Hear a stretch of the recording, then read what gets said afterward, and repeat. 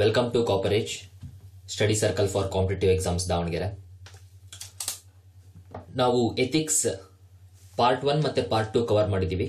ಇವತ್ತು ಪಾರ್ಟ್ 3 ಅಂದ್ರೆ ಪ್ರೊಬಬ್ಲಿ ಈ ಸತಿ ಕೆಪಿಎಸ್ಸಿ ಎಕ್ಸಾಮ್ಸ್ ಗೆ ಕೇಸ್ ಸ್ಟಡೀಸ್ ಬಂದ್ರೆ ಯಾವ ರೀತಿ ಸಾಲ್ವ್ ಮಾಡಬೇಕು ಅನ್ನೋದಕ್ಕೋಸ್ಕರ ಈ ವಿಡಿಯೋ ಮಾಡ್ತಾ ಇರೋದು. This is presented by coverage. Okay, ನಾವು ಪಾರ್ಟ್ 1 ಅಲ್ಲಿ ಏನೇನು ಓದಿದ್ವಿ?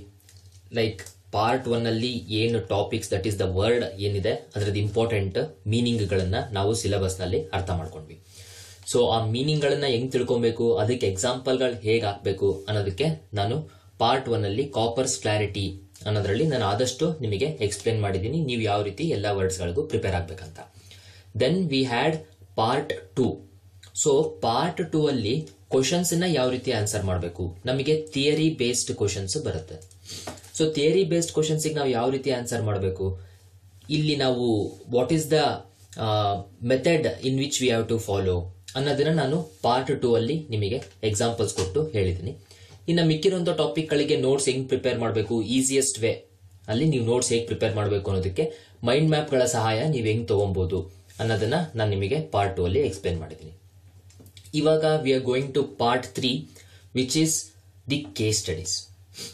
ಕೇಸ್ ಸ್ಟಡೀಸ್ ಅನ್ನೋದು ವೆರಿ ಇಂಪಾರ್ಟೆಂಟ್, ಬಿಕಾಸ್ ನೀವು ಥಿಯರಿಯಲ್ಲಿ ಏನೇ ಓದಿ ಏನೇ ಮಾಡಿದ್ರು ಅಕಸ್ಮಾತ್ ಕೇಸ್ ಸ್ಟಡೀಸ್ ಕೊಟ್ರು ಅಂದ್ರೆ ನೀವು ಎಷ್ಟೇ ನಿಮ್ಮ ಒಂದು ಥಾಟ್ಸ್ ಥಿಂಕಿಂಗ್ ಅನ್ನ ಸಪ್ರೆಸ್ ಮಾಡಿ ಇಟ್ಕೊಂಡಿದ್ರು ಗೊತ್ತಿಲ್ದಂಗೆ ಅನ್ನೋಯಿಂಗ್ಲಿ ನಿಮ್ಮ ಆನ್ಸರ್ ಶೀಟ್ ಅಲ್ಲಿ ಅದು ರಿಫ್ಲೆಕ್ಟ್ ಆಗುತ್ತೆ ನೀವು ಮೇನ್ಸ್ ಆನ್ಸರ್ ಬರೆದಾಗ. ಸೊ ಆ ಕಾರಣದಿಂದ ನೀವು ಕೇಸ್ ಸ್ಟಡೀಸ್ ಪ್ರಾಕ್ಟೀಸ್ ಮಾಡೋದು ವೆರಿ ಇಂಪಾರ್ಟೆಂಟ್. ಕೇಸ್ ಸ್ಟಡೀಸ್ ನೀವು ಪ್ರಾಕ್ಟೀಸ್ ಮಾಡಿ ಅದರಲ್ಲಿ ಏನ್ ತಪ್ಪುಗಳಿದೆ ಅನ್ನೋದನ್ನ ನೀವು ಅನಲೈಸ್ ಮಾಡಲೇಬೇಕು. ಸೊ ಆ ಕಾರಣದಿಂದ ನಾನು ಸರ್ಟನ್ ಕೇಸ್ ಸ್ಟಡೀಸ್ ಅನ್ನ ಯಾವ ತರ ಮಾಡೋದು ಅನ್ನೋದು ಈ ವಿಡಿಯೋದಲ್ಲಿ ನಾನು ತೋರಿಸ್ತೀನಿ. ಅದ್ರ ಜೊತೆಗೆ ನಮಗೆ ಈ ಸತಿ ಕೆಪಿಎಸ್ಸಿ ಅಲ್ಲಿ ಬಂದ್ರೆ ಮ್ಯಾಕ್ಸಿಮಮ್ ಈ 2 ತರ ಕೇಸ್ ಸ್ಟಡೀಸ್ ಬರ್ಬೋದು. ಇದು 2 ತರ ಬಿಟ್ರೆ ಇನ್ನ ಬೇರೆ ಕೇಸ್ ಸ್ಟಡೀಸ್ ಬರೋದಕ್ಕೆ ಚಾನ್ಸ್ ಇಲ್ಲ. ಸೊ ಯಾವ ತರ ಈ ಕೇಸ್ ಸ್ಟಡೀಸ್ ಅಂದ್ರೆ ನಾನು ಇದಕ್ಕೆ ಟೈಪ್ 1 ಮತ್ತೆ ಟೈಪ್ 2 ಅಂತ ಹೇಳಿದ್ದೀನಿ. ಓಕೆ, ಜಸ್ಟ್ ಇದನ್ನ ಅಬ್ಸರ್ವ್ ಮಾಡಿ ಯಾವ ತರ ಆನ್ಸರ್ ಮಾಡಬೇಕು ಅನ್ನೋದನ್ನ ನಾನು ಮುಂದಿನ ಸ್ಲೈಡ್ ಗಳಲ್ಲಿ ನಿಮಗೆ ಹೇಳ್ತೀನಿ. ಈಗ ಫಸ್ಟ್ ನಮಗೆ ಟೈಪ್ 1 ನೋಡಿ, ಏನೋ ಒಂದು ಸಿಚುಯೇಷನ್ ಅವ್ರು ಕೊಟ್ಟಿರ್ತಾರೆ. ಏನೋ ಒಂದು ಸಿಚುಯೇಷನ್ ಕೊಟ್ಬಿಟ್ಟು what will you do in such A situation and Y. This is simple one. ಏನ್ ಮಾಡ್ತೀರಾ ಈ ಸಿಚುಯೇಷನ್ ಅಲ್ಲಿ, ಏನಕ್ಕೆ ಆತರ ಮಾಡ್ತೀರಾ ಅನ್ನೋದು ಒಂದಿದು ಟೈಪ್ 1 ಟೈಪ್ ಆಫ್ ಕ್ವಶನ್. ಇನ್ನೊಂದ್ರಲ್ಲಿ ಏನ್ ಮಾಡ್ತಾರೆ ಅಂದ್ರೆ ಅದೇ ಸೇಮ್ ಒಂದು ಎಥಿಕಲ್ ಇಶ್ಯೂ ಕೊಟ್ಟಿರ್ತಾರೆ. ಕೊಟ್ಟು ಅವ್ರು ನೋಡಿ identify which course of action are available to you. ನೀವು ಇಂಥ ಸಿಚುಯೇಷನ್ ಅಲ್ಲಿ ಏನೇನ್ ಮಾಡಬಹುದು, ನಾನು ಈ ರೀತಿ ಮಾಡಬಹುದು ಅಂತ ನೀವು 4 ಆಪ್ಷನ್ ಕೊಡ್ತೀರಾ. ಅದು ಕೊಟ್ಟಾಗ ನೀವು ಇದನ್ ಮಾಡಿದ್ರೆ ಇದಕ್ಕೆ ಏನ್ ಪಾಸಿಟಿವ್ ಅಥವಾ ಏನ್ ನೆಗೆಟಿವ್ ಆಗ್ಬೋದು, ಇದನ್ ಮಾಡಿದ್ರೆ ಏನ್ ಪಾಸಿಟಿವ್ ಆಗ್ಬೋದು, ಏನ್ ನೆಗೆಟಿವ್ ಆಗ್ಬೋದು, ಈ ರೀತಿಯಾಗಿ ಎಲ್ಲದಕ್ಕೂ ನೀವು ಮೆರಿಟ್ಸ್ ಡಿಮೆರಿಟ್ಸ್ ನ ಹೇಳ್ತೀರಾ. ಅದೇ ಕೊಟ್ಟಿದ್ದಾರೆ ನೋಡಿ, examine each actions merit and demerit. Finally ನೀವು ಯಾವ ಕೋರ್ಸ್ ಆಫ್ ಆಕ್ಷನ್ ಮಾಡ್ತೀರಾ, ಇಷ್ಟು ಮೆರಿಟ್ ಡಿಮೆರಿಟ್ ಗಳು ನಿಮಗೆ ಗೊತ್ತಿದ್ದು ಎಲ್ಲದನ್ನು ನೀವು ತೌಲನಿಕವಾಗಿ ವಿಶ್ಲೇಷಣೆ ಮಾಡಿದ ನಂತರ ನೀವು ಯಾವ್ದನ್ನ ಚೂಸ್ ಮಾಡ್ತೀರಾ. ನೀವು ಅದನ್ನೇ ಚೂಸ್ ಮಾಡೋದಕ್ಕೆ ಯಾಕೆ ಕಾರಣ ಏನು? ಈ 2 ತರ ನಮಗೆ ಕೇಸ್ ಸ್ಟಡೀಸ್ ಬರುತ್ತೆ.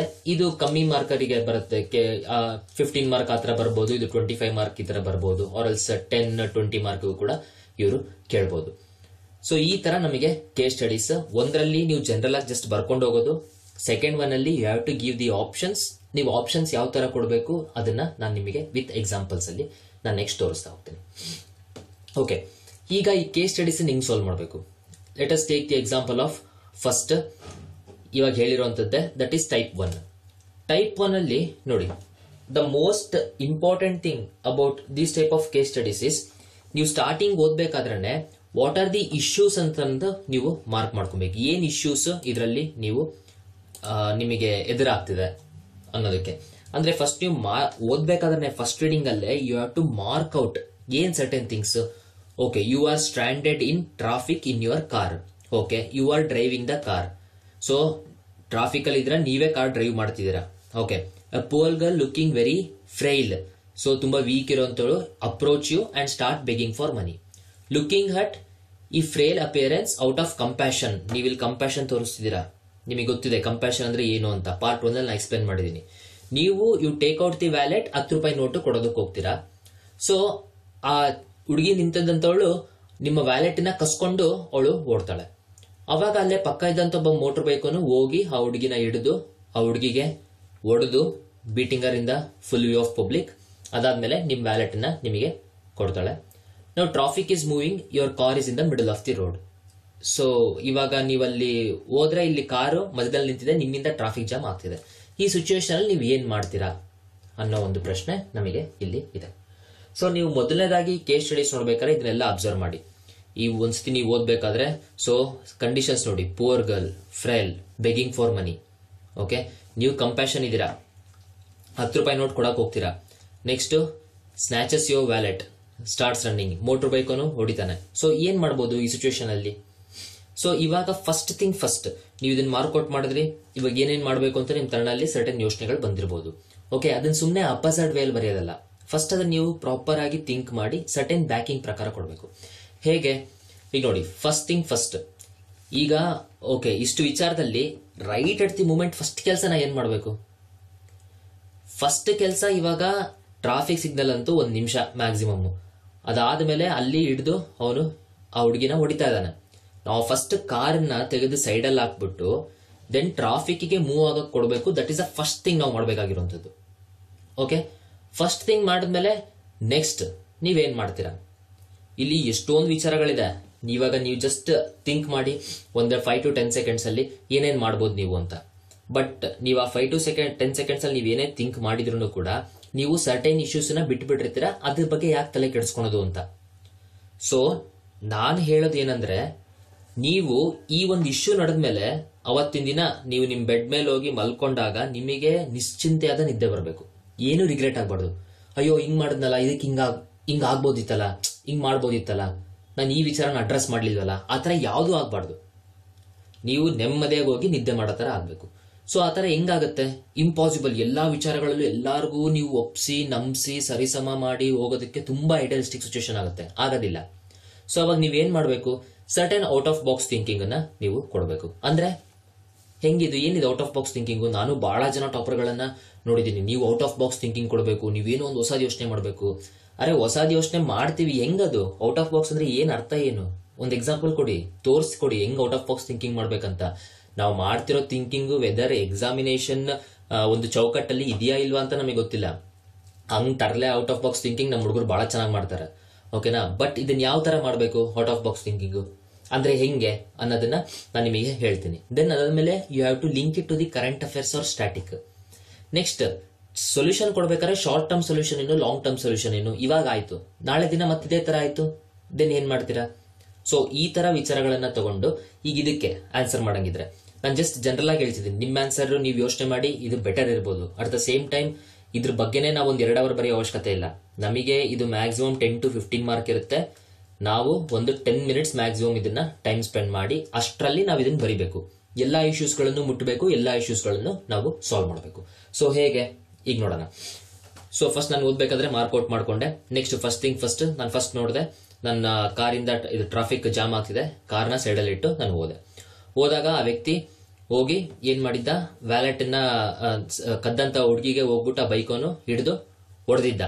ಓಕೆ, ಫಸ್ಟ್ ನೀವು ಹೋದ ತಕ್ಷಣ ನೀವು ಕಂಪ್ಯಾಷನ್ ಇರುವಂತ ವ್ಯಕ್ತಿ, ನೀವು ಹೋಗ್ಬಿಟ್ಟು ಅವರಿಗೆ ಬೈಕ್ ಅವರಿಗೆ ಓಕೆ ಥ್ಯಾಂಕ್ ಯು, ನೀವು ಈ ರೀತಿ ವ್ಯಾಲೆಟ್ ನ ನೀವು ತೆಗೆದು ಕೊಟ್ರಿ, ಥ್ಯಾಂಕ್ ಯು. ಸೊ ಮುಗೀತು ಅಲ್ಲಿಗೆ ಬೈಕಿಂದು.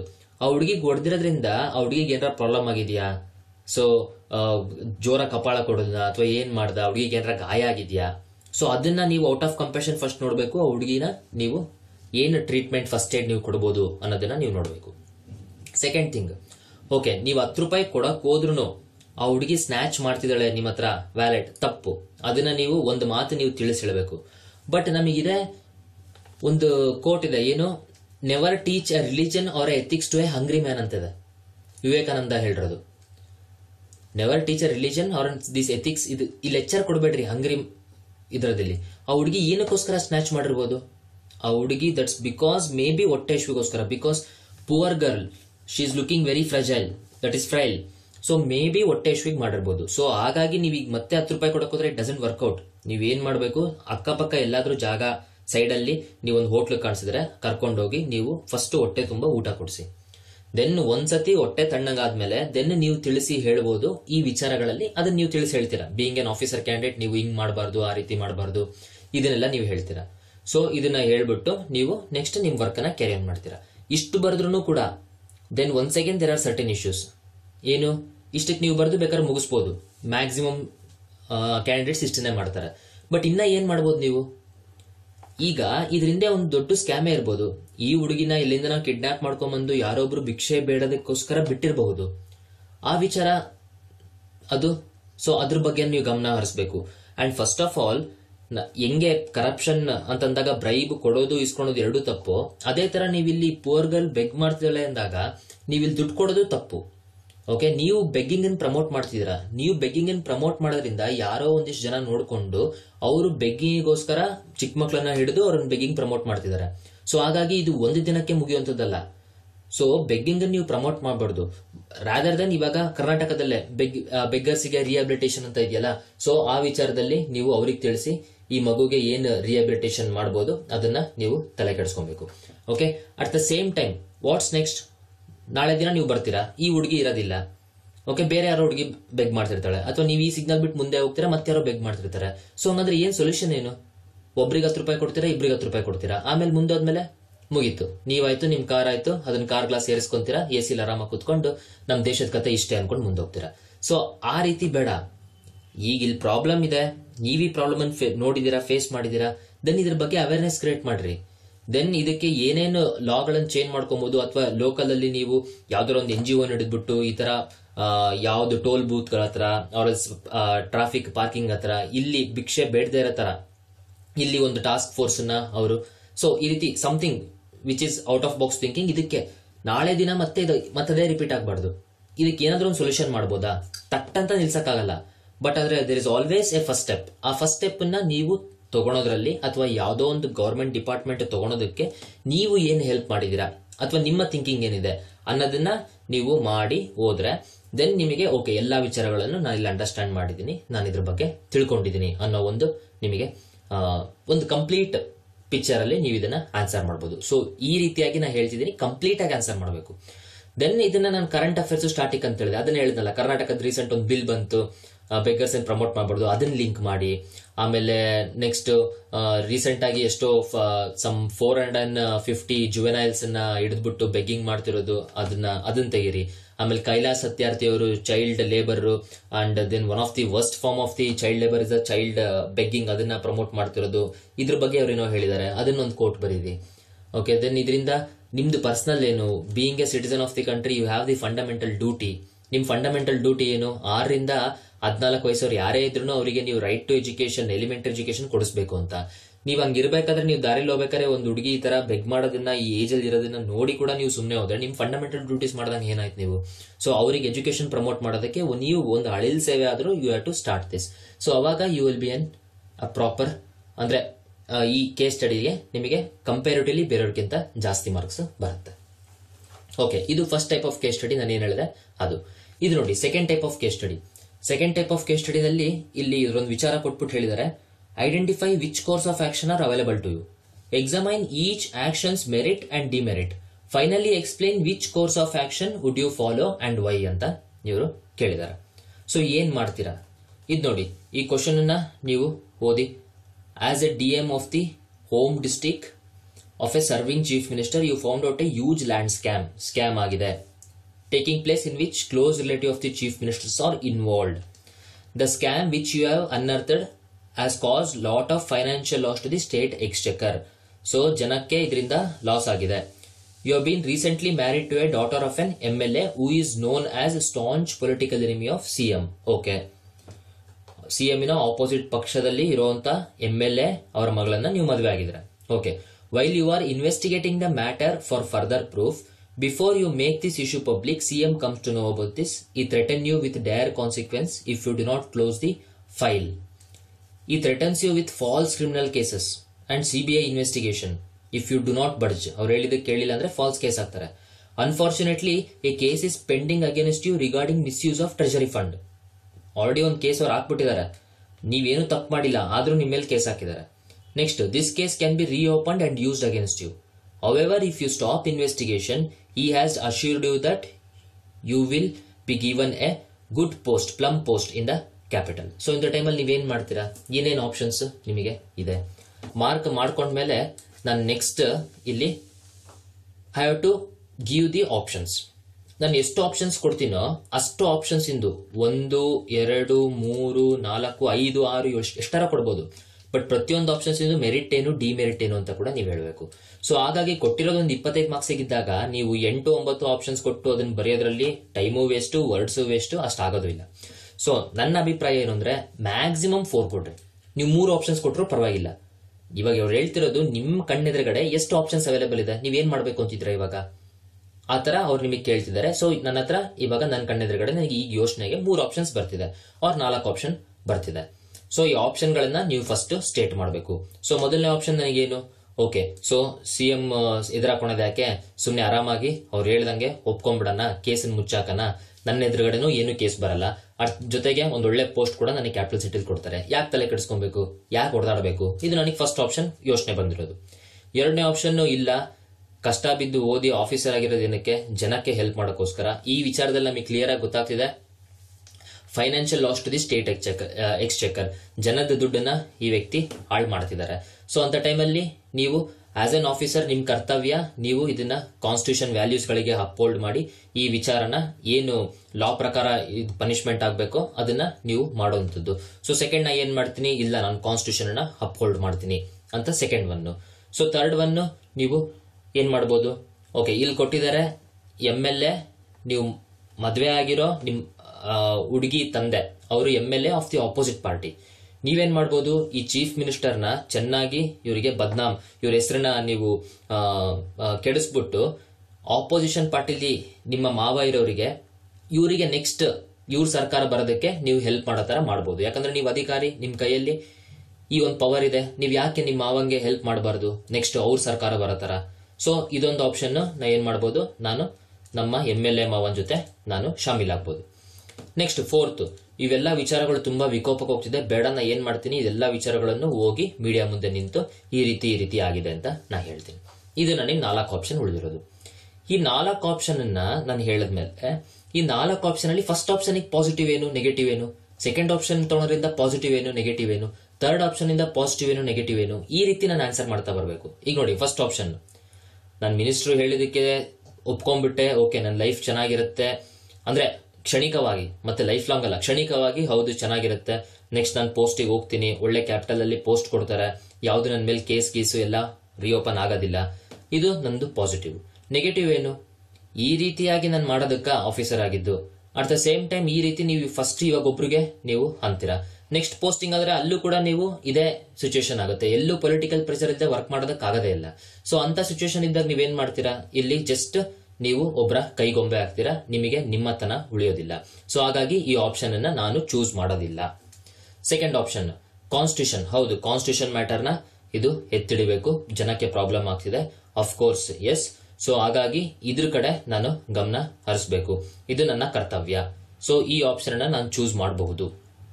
ಥರ್ಡ್ ಒನ್, ನಾನು ನಮ್ಮ MLA ಮಾವಂಗೆ ಹೆಲ್ಪ್ ಮಾಡಕ್ ಹೋದ್ರೆ ಆಸ್ ಎ ಬ್ಯೂರೋಕ್ರಾಟ್ ನನ್ನ ಬೇಸಿಕ್ ಟ್ರೇಡ್ಸ್ ಇರೋದೇನು, ನಾನು ಪೊಲಿಟಿಕಲಿ ನ್ಯೂಟ್ರಲ್ ಇರಬೇಕು, ನಾನು ಬ್ಯಾಕ್ ಗ್ರೌಂಡ್ ಅಲ್ಲಿ ವರ್ಕ್ ಮಾಡಬೇಕೆ ಹೊರತು ಯಾವುದೇ ರೀತಿ ಅಲಯನ್ಸ್ ಆಗಲಿ ಇದಾಗ್ಲಿ ನಾನು ಪೊಲಿಟಿಕಲಿ ನಾನು ಹೋಗಂಗಿಲ್ಲ. ಸೊ ಹಾಗಾಗಿ ಈ ಆಪ್ಷನ್ ಏನಿದೆ ಇದು ನಾನು ಮಾಡ್ತಿರೋ ತಪ್ಪು. ಅಂದ್ರೆ ಪಾಸಿಟಿವ್ ಏನಾಗುತ್ತೆ, ನಿಮ್ದು ನಿಮ್ಮ ಒಂದು ರಿಲೇಶನ್ಶಿಪ್ ಚೆನ್ನಾಗಿ ಬೆಳೆಯುತ್ತೆ, ಮುಂದೊಂದು ದಿನ ನೀವು ಇಲ್ಲಿ ರಿಸೈನ್ ಮಾಡಿ ಮಾವ ನಿಂತಿರೋ ಪಾರ್ಟಿಗೆ ಹೋಗ್ಬಿಟ್ಟು ನೀವು ಎಲೆಕ್ಷನ್ ನಿಲ್ಬಹುದು, ಇವೆಲ್ಲ ಪಾಸಿಟಿವ್ ಒಂದ್ ಆಂಗಲ್. ನೆಗೆಟಿವ್ ಏನು, ಅಕಸ್ಮಾತ್ ಏನು ನೆಕ್ಸ್ಟ್ ಗೆಲ್ಲೇ ಇಲ್ಲ, ನೀವು ಈ ತರ ಪಾರ್ಟಿಗೆ ನೀವು ಹೊಂದಾಗಿ ಜಾಯ್ನ್ ಆಗಿದ್ದೀರಾ, ಅವ್ರ ಪಾರ್ಟಿ ಕಡೆ ನೀವು ವಾಲಿದ್ದೀರಾ ಅಂತ ಗೊತ್ತಾಯ್ತು ಅಂದ್ರೆ ನೆಕ್ಸ್ಟ್ ಬರುವಂತ ಏನ್ ಪೊಲಿಟಿಕಲ್ ಪಾರ್ಟೀಸ್ ಇದೆ ನಿಮಗೆ ಯಾವ್ದು ಒಳ್ಳೆ ಪೊಸಿಷನ್ ಕೊಡೋದಿಲ್ಲ. ಅವ್ರು ನಿಮ್ಮನ್ನ ಒಂದು ಒಳ್ಳೆ ಪೊಸಿಷನ್ ಅಂದ್ರೆ ನೀವು ನಿಷ್ಪಕ್ಷಪಾತವಾಗಿ ಜನಕ್ಕೆ ಸೇವೆ ಮಾಡೋ ಒಂದು ಎಬಿಲಿಟಿ ನಿಮ್ಮಲ್ಲಿ ಇಲ್ಲ ಅನ್ನೋದು ಬೇರೆ ಬಂದಂತ ನೆಕ್ಸ್ಟ್ ಸರ್ಕಾರ ನಿಮ್ಮ ಮೇಲೆ ಆ ರೀತಿಯಾದ ಒಂದು ಬ್ಯಾಡ್ಜ್ ಕೊಟ್ಬಿಡುತ್ತೆ. ಸೊ ಹಾಗಾಗಿ ಇದು ನಾನು ಮಾಡ್ತಿರೋದು ತಪ್ಪು. Fourth media. ಸೊ ನಾನು ಮೀಡಿಯಾ ಮುಂದೆ ಕೂತಿ ಹೇಳಿದ್ರೆ ಏನ್ ಬಂತು, ಈಗ ನನ್ನ ಕೈಯಲ್ಲಿದೆ, ನಾನು ಆಫೀಸರ್, ನಾನ್ DM, ಮೀಡಿಯಾ ಮುಂದೆ ಕೂತಿ ಹೇಳಿ ಇದಾಗ್ತಿದೆ ಅದಾಗ್ತಿದೆ ಅಥವಾ ಈ ಒಂದು ಯಾವುದೇ ವಿಚಾರಗಳಿಗೂ ಅಂದ್ರೆ ರೈಟ್ ನಾವು ನನ್ನ ಕೈಯಲ್ಲಿ ಇರುವಂತದ್ದು ನಾನು ಏನ್ ಮಾಡ್ಬೇಕು, ನಾನು ಮೀಡಿಯಾಗ ಹೋಗಿ ಹೇಳ್ತೀನಿ. ಓಕೆ, ಮೀಡಿಯಾ ಹೋಗಿ ಹೇಳಿದ್ಮೇಲೆ ನೆಕ್ಸ್ಟ್ ಇನ್ನೊಂದು ಮೀಡಿಯಾದವರು ಯಾರೋ ಒಬ್ರು, ಇವಾಗ ಒಬ್ಬೊಬ್ರು ಮಿನಿಸ್ಟರ್ ಒಂದೊಂದು ಮೀಡಿಯಾ ಇದೆ, ಸೊ ಇನ್ನೊಬ್ರು ಮೀಡಿಯಾದವರು ಇಲ್ಲ ಇದು ತಪ್ಪಿಲ್ಲ ಅಥವಾ ನಾನ್ ಮಾಡ್ತಿರೋದೇ ತಪ್ಪು ಅಥವಾ ನನ್ನ ಸರ್ವಿಸ್ ರೂಲ್ಸ್ ಪ್ರಕಾರ ನಾನು ಈ ರೀತಿ ಸುಮ್ಮನೆ ಡೈರೆಕ್ಟ್ ಆಗಿ ಹೋಗ್ಬಿಟ್ಟು ಮೀಡಿಯಾ ಮುಂದೆ ಕುತ್ಕೊಂಡು ಮಾತಾಡೋದು ತಪ್ಪು. ಅದ್ರ ಜೊತೆಗೆ ಇನ್ನೊಂದೆರಡು ಕೇಸ್ಗಳು ನನ್ನ ಮೇಲೆ ರಿಓಪನ್ ಮಾಡಿ ನನ್ನ ಮೇಲೆ ಸುಮ್ಮನೆ ರೂಮರ್ಸ್ ಸ್ಪ್ರೆಡ್ ಮಾಡಿ ಮೀಡಿಯಾದಲ್ಲಿ ನನಗೆ ಪ್ರಾಬ್ಲಮ್ ಕ್ರಿಯೇಟ್ ಮಾಡ್ತಾರೆ. ಸೊ ಇದು ನನಗೆ ಪ್ರಾಬ್ಲಮ್. ಹೆಲ್ಪ್ ಏನಾಗ್ಬೋದು, ನಾನು ಮೀಡಿಯಾ ಮುಂದೆ ಹೋದ್ರೆ ಓಕೆ ಏನ್ ವಿಚಾರ ಇದೆ ನಾನು ಜನಕ್ಕೆ ತಿಳಿಸ್ತಾ ಇದ್ದೀನಿ, ನನ್ನ ಕಷ್ಟದ ಸಿಚುಯೇಷನ್ ಇವಾಗ ಏನಿದೆ ಅಂತ ನಾನು ಜನಕ್ಕೆ ನನ್ನ ಪೊಸಿಷನ್ ಅರ್ಥ ಮಾಡಿಸ್ತಿದ್ದೀನಿ. ಅಟ್ ದ ಸೇಮ್ ಟೈಮ್ ಜನಕ್ಕೆ ನೀವೇ ಡಿಸೈಡ್ ಮಾಡ್ರಿ ಏನ್ ಮಾಡ್ತೀರಾ, ಸೊ ದಟ್ ಮೀಡಿಯಾ ಇಂದ ಎಲ್ಲರಿಗೂ ಗೊತ್ತಾಗುತ್ತೆ. ದೆನ್ ಅವಾಗ ಆ ಮಿನಿಸ್ಟ್ರು ಅದನ್ನು ವಾಪಸ್ ತೊಗೊಳ್ಳೇಬೇಕು. ಇದು ಪಾಸಿಟಿವ್. ಈ ರೀತಿ ಇವೆಲ್ಲ ಪಾಸಿಟಿವ್ ನೆಗೆಟಿವ್ಗಳು ನೀವು ಕೊಟ್ಟಿರೋ ಆಪ್ಷನ್ಗಳಿಗೆ ಹೇಳಿದ್ರಿ. ನೆಕ್ಸ್ಟ್ ಇಲ್ಲಿ ಆಪ್ಷನ್ಗಳು ಹೇಳಿದ್ಮೇಲೆ ದೆನ್ ನನ್ನ ಫೈನಲ್ ಆಪ್ಷನ್ ಏನು, ನಾನು ಯಾವ್ದನ್ನ ಚೂಸ್ ಮಾಡ್ತೀನಿ. ಇಲ್ಲಿ ನೀವು ಇಂಪಾರ್ಟೆಂಟ್ ಹೇಳ್ಬೇಕಾಗಿರೋದು, ನನ್ನ ಫೈನಲ್ ಆನ್ಸರ್ ನೀವು ಯಾವ್ದನ್ನ ಇದನ್ನ ಚೂಸ್ ಮಾಡ್ತಿರೋ ಇದು ಒಂದೇ ಅಲ್ಲ, ನಾನು ಕಾನ್ಸ್ಟಿಟ್ಯೂಷನ್ ಅಪ್ಹೋಲ್ಡ್ ಮಾಡಬೇಕು. This is the most important duty ನಂದು. ಅದ್ರ ಜೊತೆಗೆ ಇಲ್ಲಿ ಬೇರೆ ಇಶ್ಯೂಸ್ಗಳೆಲ್ಲ ಇದಾವೆ. ಅದಕ್ಕೇನು ನೀವು ಸಮಾಧಾನ ಇದು ಮಾಡ್ಕೊಂತೀರಾ? ನಾನು ಸುಮ್ಮನೆ ಕಾನ್ಸ್ಟಿಟ್ಯೂಷನ್ ಅಪ್ಹೋಲ್ಡ್ ಮಾಡಬೇಕು ಅಂತ ಹೋಗ್ಬಿಡ್ತೀರಾ. ಹೋದಾಗ ನಾಳೆ ಕೇಸ್ ಹಾಕಿ ನಿಮ್ಮನ್ನ ಹೊರಗಡೆ ಸಸ್ಪೆಂಡ್ ಮಾಡಿದ್ರೆ, ಜೈಲಿ ಹಾಕಿದ್ರೆ ನೀವು ಇಷ್ಟು ಹೊಡೆದಾಡಿದ್ದೇನಕ್ಕೆ ಬಂತು? ಸೊ ಹಾಗಾಗಿ ಮತ್ತೆ you have to think in such A way that finally ಎಲ್ಲಾ ಇಶ್ಯೂಸ್ ಗಳನ್ನು ನೀವು ಆನ್ಸರ್ ಮಾಡಿರೋ ತರ ನೀವು ಯೋಚನೆ ಮಾಡಬೇಕು. ಹೇಗೆ? ಈಗ ಫಸ್ಟ್ ಒನ್, ನೀವು ಇದನ್ನ ಮಿನಿಸ್ಟ್ರಿಗೆ, ಇವ್ರ ಮಿನಿಸ್ಟರ್ ನಿಮಗೆ ನೀವು ಕನ್ವಿನ್ಸ್ ಮಾಡಿ ಇವ್ರಿಗೆ ಹೇಳ್ಬೋದು, ನೀವ್ ಏನ್ ಮಾಡಿದ್ರೆ ಇದು 100% ತಪ್ಪಿದೆ. ಈಗ ನಾನೇನೇ ಒಂದು ರಿಪೋರ್ಟ್ ಮಾಡಿ ಇದನ್ನ ಮುಚ್ಚಾಕಿದ್ರು ಮುಂದೆ ಬರುವಂತ ವ್ಯಕ್ತಿ ಆದ್ರೂ ಇದನ್ನ ತೆಗಿತಾರೆ. ನೆಕ್ಸ್ಟ್ ಎಲೆಕ್ಷನ್ ಪ್ರಾಬ್ಲಮ್ ಆಗೇ ಆಗುತ್ತೆ. ಸೊ ಇದು ಪ್ರಾಬ್ಲಮ್ ಆಗಿದೆ, ನನಗೆ ಬಿಡಿ, I will take the action according to rule. ಇದರಿಂದ ಏನ್ ಎಕ್ಸ್ಚೆಕರ್ ಪ್ರಾಬ್ಲಮ್ ಆಗಿದೆ ಇದಕ್ಕೆ ನೀವು ಫೈನ್ ಕಟ್ಟಿ ನೆಕ್ಸ್ಟ್ ಟ್ರಾನ್ಸ್ಪರೆಂಟ್ ವೇ ಅಲ್ಲಿ ಮಾಡಬಹುದು ಅಂತ ನಾನು ಇದನ್ನ ಈ ಏನ್ ಲ್ಯಾಂಡ್ ಸ್ಕ್ಯಾಮ್ ಆಗಿದೆ ಇದ್ರ ರಿಲೇಟೆಡ್ ನಾನು ಡಿಸ್ಕಷನ್ ಮಾಡ್ತೀನಿ. ಅದಾದ್ಮೇಲೂ ಇವರು ನನಗೆ ಸಿಎಂ ಒಪ್ಪೋದಿಲ್ಲ ಅಂತಂದ್ರೆ, ಇಲ್ಲ ಏನ್ ಹಬ್ಬಿಸ್ಬೋದು ಇವ್ರು ನನಗೆ, ಹೆಂಗಿದ್ರು ನನ್ನ ಕಡೆ ನಮ್ಮ MLA ಇದಾರೆ, ನಾನು ನ್ಯಾಯವಾಗಿ ವರ್ಕ್ ಮಾಡ್ತಿದ್ರು ಕೂಡ ಇವ್ರು ಹೇಳ್ತಾರೆ ಅವ್ರ ಮಾವನ ಜೊತೆ ಸೇರ್ಕೊಂಡು ನನ್ನ ಮೇಲೆ ಇವರು ಗೂಬೆ ಕೂರಿಸಿದ್ದಾರೆ, ನನ್ನ ಪೊಲಿಟಿಕಲ್ ಇಳಿಸ್ಬೇಕು ಅನ್ನೋದಕ್ಕೆ ಇವ್ರು ಹೇಳ್ತಿದ್ದಾರೆ ಅಂತ ಅಂದ್ಬಿಟ್ಟು ಇವ್ರು ಹೇಳ್ತಾರೆ. ಸೊ ಹಾಗಾಗಿ ಇದಕ್ಕೆ ನೀವು ಸರಿಯಾದ ಪ್ರೂಫ್ಗಳು, ಓಕೆ, ನೀವು ಫಸ್ಟ್ ಪ್ರೂಫ್ಗಳನ್ನ ನೀವು ಕಲೆ ಹಾಕ್ಬೇಕು. ಅಂದ್ರೆ ಏನು, ಚೀಫ್ ಮಿನಿಸ್ಟರ್ ಅಂತೂ ನಿಮ್ಗೇನು ಪ್ರೂಫ್ ಕೊಡಲ್ಲ. ಈ ಲ್ಯಾಂಡ್ ಸ್ಕ್ಯಾಮ್ ಆಗಿದೆ ಅಂದಾಗ ನಿಮ್ಗೆ ಹೆಂಗ್ ಗೊತ್ತಾಗ್ತಿದೆ ಎಕ್ಸ್ಚೆಕರ್ ಆಗಿದೆ ಅಂತ? ಸರ್ಟನ್ ರಿಪೋರ್ಟ್ಸ್ ಇರುತ್ತೆ, ಕ್ಯಾಗ್ ರಿಪೋರ್ಟ್, ಆ ರಿಪೋರ್ಟ್, ಈ ರಿಪೋರ್ಟ್, ಇದ್ರ ಪ್ರಕಾರ ನಿಮ್ಮ ಹತ್ರ ಎಲ್ಲ ಡಾಕ್ಯುಮೆಂಟ್ಸ್ ಇರುತ್ತೆ. ಫಸ್ಟ್ ಡಾಕ್ಯುಮೆಂಟ್ ಅನ್ನ ನೀವು ಸರಿಯಾಗಿ ಡಾಕ್ಯುಮೆಂಟೇಶನ್ ಮಾಡಿ, ಪ್ರತಿಯೊಂದು ಕಾನ್ವರ್ಸೇಷನ್ ಆಗಲಿ ಇದಾಗ್ಲಿ ಎಲ್ಲ ನೀವು ಡಾಕ್ಯುಮೆಂಟೇಶನ್ ಮಾಡಿ, ನಿಮ್ಮ ಹತ್ರ ನೀವು ನಿಷ್ಪಕ್ಷಪಾತವಾಗಿ ಕೆಲಸ ಮಾಡ್ತಿದ್ರೆ ನೀವು ಯಾವುದೇ ಒಂದು ಫ್ಯಾಮಿಲಿ ರಿಲೇಷನ್ಸ್ಗೆ ನೀವು ಬಡ್ಜಾಗಿಲ್ಲ ಅಂತ ತೋರಿಸೋದಕ್ಕೆ ನಿಮ್ ಕೈಯಲ್ಲಿ ರಿಪೋರ್ಟ್ ಇರಬೇಕು. ಓಕೆ, ಅದಾದ್ಮೇಲೆ ನೆಕ್ಸ್ಟ್ ಇದನ್ನ CMಗೆ ಗೊತ್ತಾಯ್ತು ಈ ವಿಚಾರ, ಸೊ ಅವ್ರು ಬಂದ್ಬಿಟ್ಟು ನೀನು ಸೈಲೆಂಟ್ ಆಗಿ ಇದನ್ನ ಬರಿ ಮಾಡು ಅಂತಂದ್ರು, ನೀವು ಇಲ್ಲ ಸರ್ ಆಗೋದಿಲ್ಲ, ನೀವು ಪೊಲೈಟ್ ಆಗಿ ರೆಸ್ಪೆಕ್ಟ್ ಆಗಿ ಹೇಳ್ತೀರಾ ಆಗೋದಿಲ್ಲ, ನನ್ನ ಒಂದು ವರ್ಕ್ ಇದಿರಲಿ, ನಾನು ಏನಿದೆ ಅದನ್ನೇ ಮಾಡ್ತೀನಿ, ನಿನ್ ಮೇಲೆ ಫಾಲ್ಸ್ ಕೇಸ್ ಹಾಕ್ತೀನಿ. ಓಕೆ, ಫಾಲ್ಸ್ ಕೇಸ್ ಹಾಕೋದೇನು, ಆಲ್ರೆಡಿ ಒಂದು ಕೇಸ್ ಆಲ್ರೆಡಿ ಪೆಂಡಿಂಗ್ ಇದೆ, ಇದನ್ನ ನಡೆಸ್ತಿದ್ದಾರೆ, ಇದ್ರ ಮೇಲೆ ಇನ್ನೊಂದು ಕೇಸ್ ಹಾಕೋದೇನು ದೊಡ್ಡ ವಿಚಾರ ಅಲ್ಲ, ಅಥವಾ ಇದ್ರ ಮೇಲೆ ಇನ್ನೊಂದು ಕೇಸ್ ಹಾಕೋದು ದೊಡ್ಡ ವಿಚಾರ ಅಲ್ಲ. ನಾನು as N DM of the home district of this chief minister DM of ವಾಟ್ಸೋ ever, ನಾನು ಕಾನ್ಸ್ಟಿಟ್ಯೂಷನ್ ಅನ್ನ, ಇಂಡಿಯನ್ ಕಾನ್ಸ್ಟಿಟ್ಯೂಷನ್ ಆಗಲಿ ಇಂಡಿಯನ್ ಜುಡಿಷಿಯರಿ ಆಗಲಿ ನಾನು ನಂಬ್ತೀನಿ. ಇಂಡಿಯನ್ ಜುಡಿಷಿಯರಿ ಖಂಡಿತವಾಗಿಯೂ ಒಬ್ಬ ನಿರಪರಾಧಿಗೆ ಶಿಕ್ಷೆ ಆಗೋದಕ್ಕೆ ಬಿಡೋದಿಲ್ಲ. ನನ್ನದೇನು ತಪ್ಪು ಮಾಡೇ ಇಲ್ಲ, ಇಲ್ಲೆಲ್ಲೂ ನನ್ನ ತಪ್ಪಿಲ್ಲ. ನಾನು ತಪ್ಪಿಲ್ದಿರ್ಬೇಕಾದ್ರೆ ನಾನು ಯಾಕೆ ಅದ್ರ ಬಗ್ಗೆ ತಲೆ ಕೆಡಿಸ್ಕೊಬೇಕು? ನಾನು ಈ ವಿಚಾರದಿಂದ ಡಿವೇಟ್ ಆಗ್ಲಿ, ನನಗೆ ಫ್ರಸ್ಟ್ರೇಷನ್ ಕ್ರಿಯೇಟ್ ಆಗ್ಲಿ ಅಂತಾನೆ ಅವ್ರು ಮಾಡ್ತಿರೋದು. ಸೊ ಆ ಸಿಚುವೇಶನ್ ಇಂದ ನಾನು ತಲೆ ಕೆಡಿಸ್ಕೊಳ್ಳೋ ಅವಶ್ಯಕತೆ ಇಲ್ಲ. ನಾನೇನ್ ವರ್ಕ್ ಇದೆ ನಾನು ಹೋಗ್ತೀನಿ, ನನ್ ಜುಡಿಷಿಯರಿ ಮೇಲೆ ನಂಗೆ ಇದಿದೆ. ಸೊ ಕೇಸ್ ನಡ್ಕೊಂಡು ಹೋಗ್ಲಿ, then finally truth alone ಟ್ರಿಂಪ್, so ಸತ್ಯಮೇವ ಜಯತೆ. ಸೊ ಹಾಗಾಗಿ ನಾನು ಇದನ್ನ ನಾನು ತಪ್ಪಲ್ಲ ಅಂತ ನಾನು ನಿರ್ದೋಷಿಯಾಗಿ ಹೊರಗಡೆ ಬಂದೇ ಬರ್ತೀನಿ. ಆದ್ರೆ ಆ ಮೂಮೆಂಟ್ ಅಲ್ಲಿ ಬಂದಿರೋ ಮೂಮೆಂಟ್ ಇಷ್ಟು ಆಗುವಂತ ವಿಚಾರಗಳಲ್ಲಿ ನಾನು ಪೇಷನ್ಸ್ ಆಗಿ ಸಮಾಧಾನವಾಗಿ, ಈಗ ನಿಮ್ಗೆ ಎಕ್ಸಾಮ್ ಕಲಿಸ್ತಿರೋದೇ ಅದು ಪೇಷನ್ಸ್, ಸಮಾಧಾನ. ಸಡನ್ ಆಗಿ ಸಿಟ್ಟಲ್ಲಿ ನೀವು ನಿಮ್ಮ ಬುದ್ಧಿನ ಕೊಟ್ಟು ಏನೋ ಆಕ್ಟ್ ಮಾಡೋದು, ಈ ರೀತಿ ಮಾಡ್ಲಿಲ್ಲ. ಹಂಗೆ ರೂಲ್ಸ್ ಪ್ರಕಾರ ಏನಿದೆ ಅದರ ಪ್ರಕಾರ ನೀವು ನಡ್ಕೊಂಡೋಗಿ. ನೀವೇನು ತಪ್ಪು ಮಾಡಿಲ್ಲ, ಇಲ್ಲಿ ಕೊಟ್ಟಿರೋ case ಸ್ಟಡಿಯಲ್ಲಿ you haven't done anything wrong. ಮತ್ತೆ ಎದುರೋದು ಯಾಕೆ? ದಿನಕ್ಕೊಬ್ಬೊಬ್ರು ಒಂದು ಕೇಸ್ ಹಾಕ್ತೀನಿ ಅಂತ ಎದುರಿಸ್ತಾರೆ, ಹಾಕ್ಲಿ ಬಿಡಿ, ನೀವೇನು ತಪ್ಪು ಮಾಡಿಲ್ಲ ಅಂದ್ಮೇಲೆ ಎದುರುವಂತ ಅವಶ್ಯಕತೆ ಇಲ್ವೇ ಇಲ್ಲ. ಅಂಡ್ ಫರ್ದರ್ ನೆಕ್ಸ್ಟ್ ಇಲ್ಲಿ ಅವ್ರ ನಮಗೆ ಜೊತೆಗೆ ಆಸೆನೂ ತೋರಿಸಿದ್ದಾರೆ, ನಿಮಗೆ ಒಳ್ಳೆ ಪೋಸ್ಟ್ ಕೊಡ್ತಾರೆ ಅಂತ. ಎಲ್ಲಿವರೆಗೂ ಶಾಶ್ವತ ಇದು ಪೋಸ್ಟ್? ಅರ್ಥ ಎಂಡ್ ಆಫ್ ದ ಡೇ ಏನೇ ಪೋಸ್ಟ್ ಏನೇ ಇದ್ರು ಕೊನೆಗೆ ನಿಮ್ಮ ಮನಸ್ಸಾಕ್ಷಿ ಅಥವಾ ನಿಮ್ ಕನ್ಸೆನ್ಸ್ ಚುಚ್ಚುತ್ತಲ್ಲ, ಅದಕ್ಕೆ ಉತ್ತರ ಕೊಡೋದಕ್ಕೆ ಯಾರಿಗೂ ಆಗೋದಿಲ್ಲ. ಸೊ ಆ ಕಾರಣದಲ್ಲಿ ಇವಾಗ ಇನ್ನೊಂದು 5 ವರ್ಷ ಇರ್ಬೋದು, ಇವರು 5 ವರ್ಷಕ್ಕೆ ನಿಮಗೆ ಪೋಸ್ಟ್ ಸಿಗುತ್ತೆ. ನೆಕ್ಸ್ಟ್ ಅದಾದ್ಮೇಲೆ ನೀವು ಈ ರೀತಿ ಇದರಲ್ಲಿ ಇನ್ವಾಲ್ವ್ ಆಗಿದ್ದೀರಾ ಅಂತ ಮುಂದೊಂದು ದಿನ ನೀವು ಇದಕ್ಕೆ ಪೇ ಮಾಡಬೇಕಾಗೋ ಪರಿಸ್ಥಿತಿ ಬಂದೇ ಬರುತ್ತೆ. ಸೊ ಹಾಗಾಗಿ ಇದೇನ್ ಮಾಡ್ತೀನಿ, ಯಾವುದೇ ರೀತಿ ನನಗೆ ಈ ಪೋಸ್ಟ್ ಕೊಡ್ತೀನಿ, ಆ ರೀತಿ ನನಗೆ ಐದರ್ ಬ್ರಿಟಿಷ್ ಮಾಡ್ತಾರಲ್ಲ ಕ್ಯಾರೆಟ್ ಅಂಡ್ ಸ್ಟಿಕ್ ಪಾಲಿಸಿ ಅಂತ. ಏನ್ ಕ್ಯಾರೆಟ್ ಅಂಡ್ ಸ್ಟಿಕ್ ಪಾಲಿಸಿ ಅಂದ್ರೆ, ಫಾರ್ ಎಕ್ಸಾಂಪಲ್ 1907 ಸೂರತ್ ಸ್ಪ್ಲಿಟ್ ಆಗೋ ಟೈಮಲ್ಲಿ ಇವರು ಹೇಳಿದ್ರು ಮಾಡರೇಟ್ಸ್ಗೆ, ನೀವು ಎಕ್ಸ್ಟ್ರೀಮಿಸ್ಟ್ ಜೊತೆ ಸೇರಿದ್ರೆ ಅವರಿಗೆ ಹೊಡೆದು ಬಡ್ದು ಮಾಡ್ದಂಗೆ ನಿಮಗೂ ಮಾಡ್ತೀವಿ, ಎದುರಿಸಿದ್ರು.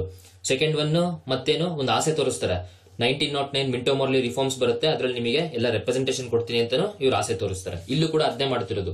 ಒಂದು ಎದುರಿಸಿದ್ದಾರೆ, ಫಾಲ್ಸ್ ಕೇಸ್ ಆಗ್ತೀನಿ ಅಂತ, ಇನ್ನೊಂದು ಆಸೆ ತೋರಿಸಿದರೆ ಒಳ್ಳೆ ಪೋಸ್ಟ್ ಕೊಡ್ತೀನಿ ಅಂತ. So either it is A policy of stick R carrot, it doesn't matter to me.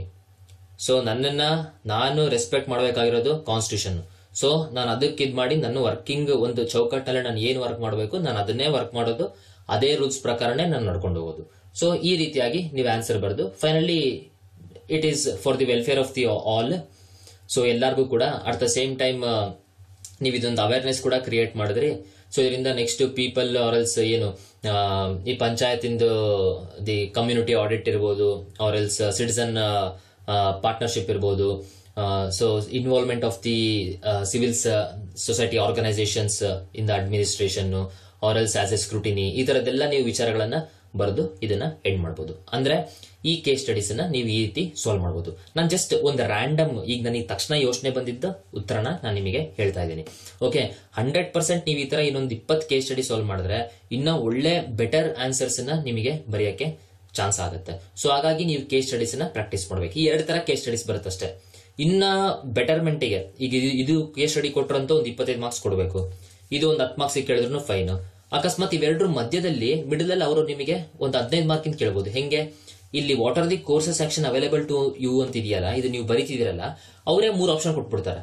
ಈ 3 ಆಪ್ಷನ್ ನಿನಗಿದೆ, ಈ 3 ಆಪ್ಷನ್ ಅಲ್ಲಿ ನೀ ಏನ್ ಮಾಡ್ತೀಯಾ, ನಾನು ಫಸ್ಟ್ ಯಾವ್ದನ್ನ ಚೂಸ್ ಮಾಡ್ತೀಯಾ ಅಂತ ಅವರೇ ಇನ್ನ ಸ್ವಲ್ಪ ಈಸಿ ಮಾಡ್ಕೊಡ್ತಾರೆ. ಅಂತ ಟೈಮಲ್ಲಿ ಅದನ್ನ 15 ಮಾರ್ಕರಿಗೆ ಕ್ವಶನ್ ಕೇಳಬಹುದು. ಸೊ ಈ ರೀತಿಯಾಗಿ ನಾವು ಕೇಸ್ ಸ್ಟಡೀಸ್ ನ ಸಾಲ್ವ್ ಮಾಡಬೇಕು. ಇದನ್ನ ಎಕ್ಸಾಂಪಲ್ಸ್ ನಾನು ತೋರಿಸಿದೀನಿ. ಸಾಕಷ್ಟು ಎಕ್ಸಾಂಪಲ್ಸ್ ಗಳನ್ನ ನಾವು ನಮ್ಮ ಆಫ್ಲೈನ್ ಕ್ರಾಶ್ ಕೋರ್ಸ್ ಅಲ್ಲಿ ಕೂಡ ನಾವು ಇದನ್ನ ಸಾಲ್ವ್ ಮಾಡಿದೀವಿ. ಸೊ ಹೀಗಾಗಿ ಇದು ನನ್ನ ಮಾರಲ್ ರೆಸ್ಪಾನ್ಸಿಬಿಲಿಟಿ, ನಾನು ನಿಮಗೆ ಈ ಕೇಸ್ ಸ್ಟಡೀಸ್ ಬಗ್ಗೆ ಹೇಳುವಂತದ್ದು. ಸೊ ಹಾಗಾಗಿ ಇದು ನಾನು ನಿಮಗೆ ಪಾರ್ಟ್ 3 ಆಫ್ ದಿ ಎಥಿಕ್ಸ್ ಅಲ್ಲಿ ಹೇಳ್ತಿದ್ದೀನಿ. ಇಷ್ಟು ನೀವು ತಿಳ್ಕೊಂಡು ಇದ್ರ ಬಗ್ಗೆ ನೀವು ಪ್ರಾಪರ್ ಆಗಿ ವರ್ಕ್ ಮಾಡಿದ್ರೆ ಬೇಕಾದಷ್ಟಾಯ್ತು. ಇನ್ ಕೇಸ್ ಸ್ಟಡೀಸ್ ಬಂತು ಅಂದ್ರೆ ನೀವು ಯಾರು ಈ ಸ್ಟ್ರಾಟಜಿನ ಫಾಲೋ ಮಾಡ್ತೀರಾ ನಿಮಗೆ ಒಳ್ಳೆ ಮಾರ್ಕ್ಸ್ ಗ್ಯಾರಂಟಿ ಬರುತ್ತೆ. ನೆಕ್ಸ್ಟ್ ನೀವು ಪ್ರಾಕ್ಟೀಸ್ ಆಗ್ಲಿ ಅಂದ್ಬಿಟ್ಟು ನಾನು ಮತ್ತೆ ಇನ್ನ 2 ಕೇಸ್ ಸ್ಟಡೀಸ್ ನಾನು ಇಲ್ಲೇ ಈ ವಿಡಿಯೋದಲ್ಲಿ ಹಾಕಿದ್ದೀನಿ. ಇದನ್ನ ನೀವು ಮನೆಯಲ್ಲಿ ಸಾಲ್ವ್ ಮಾಡಿ. ಅದಾದ್ಮೇಲೆ ನೀವು ರ್ಯಾಂಡಮ್ ಆಗಿ ಇಂಟರ್ನೆಟ್ ಅಲ್ಲಿ ಅಥವಾ ಬುಕ್ಸ್ ಎಲ್ಲಾದ್ರೂ ಹುಡುಕಿದ್ರೆ ಕೇಸ್ ಸ್ಟಡಿ ಸಿಕ್ಕೇ ಸಿಗುತ್ತೆ.